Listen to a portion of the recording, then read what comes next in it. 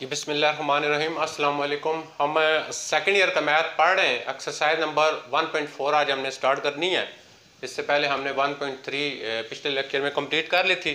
तो जी स्टार्ट करते हैं। हमारे पास 1.4 एक्सरसाइज फर्स्ट क्वेश्चन लिखा हुआ है, find left hand limit and right hand limit, then find limit of function at x is equal to C. Left hand limit और right hand limit जब मैंने ये शुरू करवाया था, एक्सरसाइज नंबर 1.3 हमने की थी, वहाँ पे मैंने इसका आपको कंसेप्ट दिया था। तो चलें अभी दोबारा हम इसको साथ रिवाइज भी करेंगे। जैसे ये आपके पास फंक्शन है, फंक्शन से रिलेटेड भी अलग से मैंने एक लेक्चर किया हुआ है, आप वहाँ पे सुनेंगे। ये एक फंक्शन है, तो आप इस फंक्शन को लिखें, देखें F x is equal to x square minus 9 और x माइनस 3।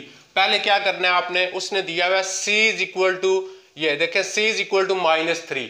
पहले आप क्या करें, जहां जहां पे x है वहां पे आप c लगा दें, इजी हो जाएगा क्वेश्चन। x यानी ये जो c दिया होगा ना आपको, ये जहां पे x है वहां पे c लगाएंगे। तो जब आपके पास जहां पे x है वहां पे c लगाएंगे तो ये बन जाएगा F C is equal to C square minus 9 और c माइनस 3। जी पहला स्टेप क्या करना है, ये आपके पास c इज इक्वल टू जो दिया होगा, तो इस फंक्शन में ये जो दिया होगा इसमें जहाँ पे x होगा वहाँ पे आपने c रखना है। अब आपने ये देखना है क्या ये क्वेश्चन जो है वो हल हो सकता है थोड़ा बहुत, या आप डायरेक्ट इसकी लिमिट लगा सकते हैं। इस तरह देखें, पहले हमने फाइंड करनी है लेफ्ट हैंड लिमिट। अब लेफ्ट हैंड और राइट हैंड लिमिट क्या होती है, जैसे फॉर एग्जाम्पल देखें आपके पास ये लाइन हो, यहाँ पे होता है 0, यहाँ पे होता है 1, यहाँ पे होता है 2, इसी तरह यहाँ पे आ जाएगा आपके पास -1, इधर आपके पास आ जाएगा -2 और इधर आपके पास आ जाएगा -3, इस तरह। ठीक है, अब देखिए आपके पास ये c इज इक्वल टू -3, ये आपके पास जगह है, ये c इज इक्वल टू -3 ये है। जब आप इसकी इस साइड पे लिमिट फाइंड करेंगे, देखें जब c की इस साइड पे लिमिट फाइंड करेंगे तो ये राइट हैंड साइड पे है, तो इस -3 के इस साइड पे जब लिमिट फाइंड करेंगे वो लिमिट आपके पास क्या हो जाएगी, वो लिमिट हो जाएगी आपके पास राइट हैंड लिमिट। जब आप इस -3 के इस साइड पे फाइंड करेंगे वो हो जाएगी आपके पास लेफ्ट हैंड लिमिट। ये हमने पहले भी कंसेप्ट इसका पढ़ा था, तो इसी को हमने यहाँ पे लेना है। देखें जब आप लेफ्ट हैंड फाइंड करेंगे तो आपने किस तरह फाइंड करना है, और जब आप राइट हैंड लिमिट फाइंड करेंगे तो किस तरह फाइंड करेंगे। इस देखें यहाँ पे हम लिखेंगे पहले right hand limit equal, right hand limit लिख लिया, इसकी दोनों साइडों पे आपने लिमिट लगानी है। तो यहाँ पे क्या लिखेंगे, लिमिट एफ सी इक्वल, इसके साथ भी लगाएंगे लिमिट सी स्क्वायर -9 और c -3 लगा लिया। क्या करना है आपने, जब आप लिखेंगे लेफ्ट हैंड लिमिट तो क्या करेंगे, इसकी दोनों साइडों पे, यहाँ पे भी लिमिट लिख लेंगे, इधर भी लिमिट लिख लेंगे। अब लिमिट किस पे चेक करनी है, -3 के ऊपर, तो हम यहाँ पे क्या लिखेंगे, c अप्रोच। जी अब हम यहाँ पे क्या लिखेंगे, c अप्रोच। ये आपके पास यहाँ पे क्या आएगा, f ऑफ c अप्रोच किस पे लिमिट चेक करनी है, -3 पे। इधर भी क्या लिखेंगे, c अप्रोचेस -3।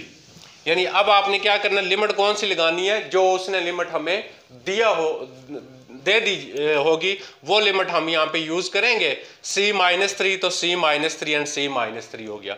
अब देखें जब आपने यहाँ पे जो है राइट हैंड लिमिट, तो यहाँ पे आप 3 के ऊपर एक पॉजिटिव निशान डालेंगे। ये पॉजिटिव निशान जो होगा ये हमें ये बताएगा कि ये राइट हैंड लिमिट है। देखें ना पॉजिटिव साइड वाले पे राइट हैंड लिमिट, जब नेगेटिव लगाएंगे वो हमें क्या शो करेगा, ये लेफ्ट हैंड लिमिट है। क्लियर हो गया जी। आप देखें, आप इसको बेशक ना लिखें, पीछे आपके पास यही आ जाएगा लेफ्ट हैंड लिमिट, इसको बेशक ना लिखें इक्वल। आप देखें c अप्रोच -3, ये प्लस आपने सिर्फ चेक करने के लिए होता है कि लेफ्ट लिमिट है या राइट, इसके साथ है -3, जहाँ पे c है वहाँ पे -3 लगाएंगे। अब आपने ये भी देखना है कि जब हमने लिमिट के क्वेश्चन पढ़े थे, हमने कहा था कि इन्फिनिटी बाई इन्फिनिटी हो जाए, इन्फिनिटी हो जाए या 0 बाई 0 हो जाए, तो पहले क्वेश्चन को हमने हल करना होता है। तो यहाँ पे देखें जब लिमिट 3 लगाएंगे तो -3 का स्क्वायर 9 हो जाएगा, 9 - 9 ये तो 0 हो जाएगा, 0 बाई 0 बन जाएगा। तो पहले हम क्या करेंगे, इसको हल करने की कोशिश करेंगे। लिमिट c अप्रोच -3 प्लस, इसको लिख लेंगे c -3 c +3 और नीचे भी क्या आ जाएगा, c -3, ये कैंसिल हो जाएगा। तो अब हमारे पास बाकी बच जाएगा लिमिट c अप्रोच, जी क्या बच गया, c +3। अब आप लिमिट लगा देंगे, जहां पे c है वहां पे 3 लगा देंगे, तो आपके पास आ जाएगा, देखें -3 प्लस 3 इज इक्वल टू 0। ये आएगी हमारे पास इसकी लेफ्ट हैंड लिमिट। अब हम इसकी फाइंड करेंगे राइट हैंड लिमिट। अब जब आप राइट हैंड लिमिट फाइंड करेंगे तो आप क्या करेंगे, फिर इस पे आ जाएंगे, आप पीछे लिखेंगे right hand limit is equal to, अब फिर दोबारा इसकी दोनों साइडों पे लिमिट लिख लेंगे तो आपके पास आ जाएगा limit F C is equal to limit C square -9 और सी -3। आप देखें यहाँ पे क्या लिखेंगे, सी अप्रोच -3 तो दिया हुआ है इसने, लेकिन अब हम कौन सी लिमिट फाइंड कर रहे हैं, सॉरी अब हम फाइंड कर रहे हैं लेफ्ट हैंड, तो आप क्या लिखेंगे 3 के ऊपर माइनस। जब आप राइट हैंड फाइंड की आपने 3 के ऊपर प्लस साइन लगाया, जब आप लेफ्ट फाइंड किया करेंगे तो जो भी दिया होगा उसके ऊपर माइनस लिखा करें। जी ये देखें, इसको अब लिखने की जरूरत नहीं है, पीछे ये लिख लेंगे, इसको हल करेंगे। देखें अभी हमने हल किया था, लिमिट हमारे पास सी अप्रोच -3, तो ये कितना बच गया था, सी प्लस 3 बच के, जैसे ये हल किया इसको हल करना है आपने। अब आप लिमिट लगा लेंगे तो आ जाएगा सी की जगह -3 प्लस 3। देखें सी की जगह क्या आ गया हमारे पास -3 और ये क्या आपके पास +3। जी सी -3 प्लस 3 ये क्या हो गया हमारे पास 0 हो गया। जी इस तरह आपने लेफ्ट हैंड और राइट हैंड लिमिट पहले फाइंड करनी है। पहला क्वेश्चन था find left hand limit and right hand limit, then find limit of function at x equal c। अब थोड़ा सा मैं इसको दोबारा आपको रिवाइज करवाता हूँ।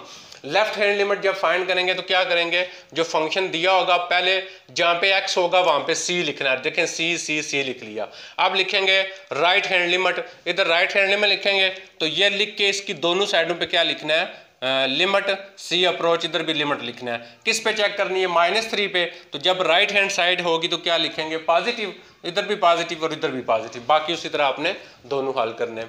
पहले फाइंड करना था left hand limit, right hand limit, then find limit of function. अब लिमिट ऑफ फंक्शन कैसे फाइंड करेंगे हम, लिमिट ऑफ फंक्शन देखें किस तरह फाइंड करना है। जी क्या करना है आपने, उसी तरह आपने x की जगह c लगा देना है। जी जहां जहां पे x है वहां पे c लगा देंगे। जी जहां पे x है वहां पे हमने क्या लगा दिया c। अब आपने डायरेक्ट इधर लिमिट लगानी है, यानी लेफ्ट और राइट फाइंड नहीं करना, डायरेक्ट लिमिट फाइंड करनी है। इधर लिखेंगे आप लिमिट c अप्रोच क्या -3, इसके साथ F C is equal to limit c approach -3 C square -9 और c -3। जब आपने लेफ्ट और राइट फाइंड करना है तो पीछे लिखना है लेफ्ट एंड राइट। जब आपने वो नहीं फाइंड करना तो आप डायरेक्ट वैल्यू ये लिख के इसकी दोनों साइडों पे आपने लिमिट ले लेनी है जो उसने दिया होगा।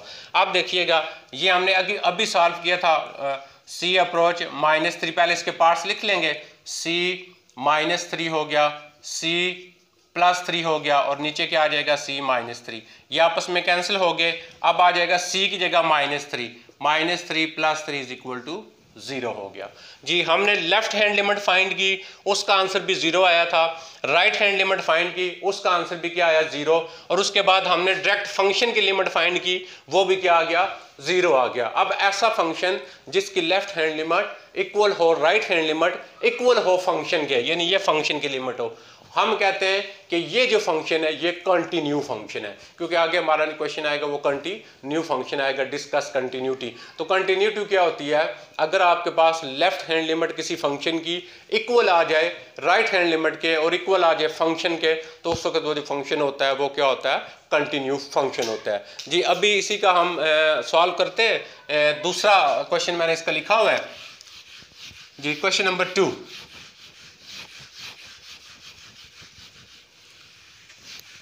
जी देखिए क्वेश्चन नंबर 2, डिस्कस कंटिन्यूटी। अभी देखिए हमने पढ़ा डिस्कस कंटिन्यूटी, किस पे डिस्कस करनी है, ये देखें उसने क्या दिया हुआ है, c इज इक्वल टू 1 दिया हुआ है इसने।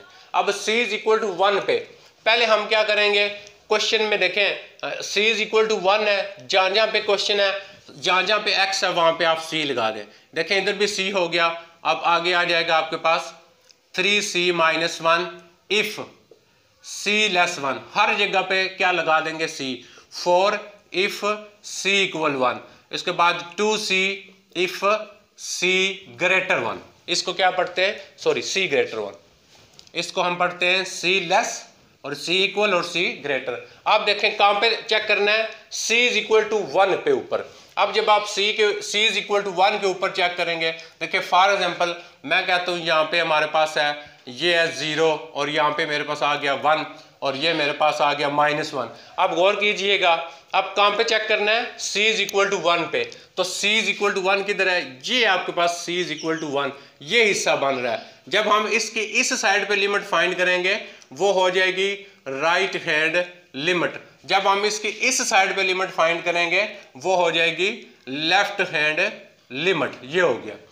जब जो आपके पास दिया होता है लिमिट, उसके उस साइड पे जब फाइंड करते हैं तो वो क्या हो जाती है, राइट हैंड लिमिट। जब इसके इस साइड पे फाइंड करेंगे वो लिमिट क्या हो जाएगी, लेफ्ट हैंड लिमिट। अब गौर कीजिएगा, आपके पास ये जो लिखा हुआ है c लेस 1, आप देखें c लेस 1, ये c है इधर 1 है, तो 1 से छोटी वैल्यू c की किधर है, 1 से छोटी वैल्यू इधर है ना, देखें ना, ये 1 हो गया, इधर 0, इस साइड पे आपके पास c की वैल्यू छोटी है। तो इस साइड पे जो फंक्शन है fc इज इक्वल टू क्या है, 3c माइनस 1। यानी जब c लेस 1 है, कहते हैं c है 1, तो c 1 से छोटा है तो 1 से छोटी वैल्यू इधर है, तो फंक्शन ये वाला आएगा, तो ये हम लिख लेंगे इस साइड पे। अब जब देखें आपके पास c ग्रेटर 1 से बड़ा है, तो 1 से बड़ा है, ये 1 है तो आगे 2 आएगा, तो 1 से बड़ा है तो किधर आएगा फंक्शन, इस साइड पे आएगा fc is equal to 2c, ये वाला आ गया आपके पास। यानी जब आपके पास c लेस 1 है तो ये आएगा,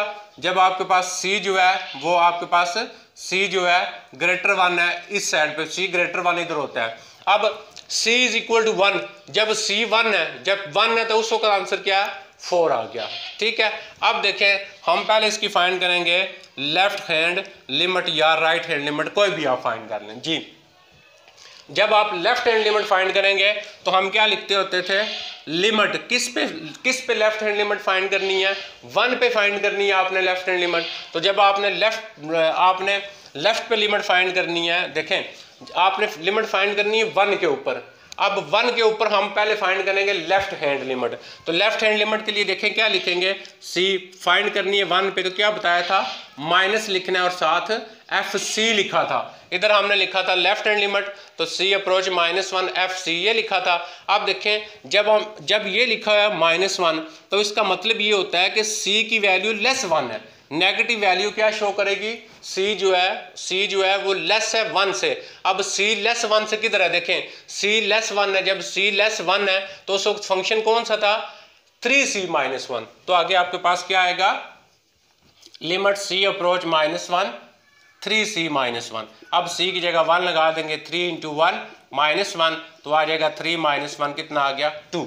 अब फाइंड करेंगे राइट हैंड लिमिट जी। राइट हैंड लिमिट जब फाइंड करेंगे तो क्या लिखेंगे, लिमिट c अप्रोच 1 प्लस, क्योंकि राइट साइड फाइंड करनी है तो 1 प्लस, तो प्लस का मतलब ये क्या होगा, c ग्रेटर 1। अब c ग्रेटर 1 पे कौन सा फंक्शन था, 2c फंक्शन था। तो अब हम क्या लिखेंगे, पहले तो इसके साथ fc लगा लिया और फिर लिखेंगे लिमिट c अप्रोच 1 प्लस, तो क्या फंक्शन है, 2c, फिर लिमिट 2 इंटू 1, आंसर कितना आ गया, 2 हो गया जी। इसकी लेफ्ट हैंड लिमिट इक्वल आ गई आपके किसके, राइट हैंड लिमिट के। तो इसका मतलब क्या हुआ, आप क्या लिखेंगे, as left hand limit is equal to right hand limit, so function is continue. इस तरह आपने कंटिन्यूटी और डिसकंटिन्यूटी को चेक करना है। बहुत शुक्रिया।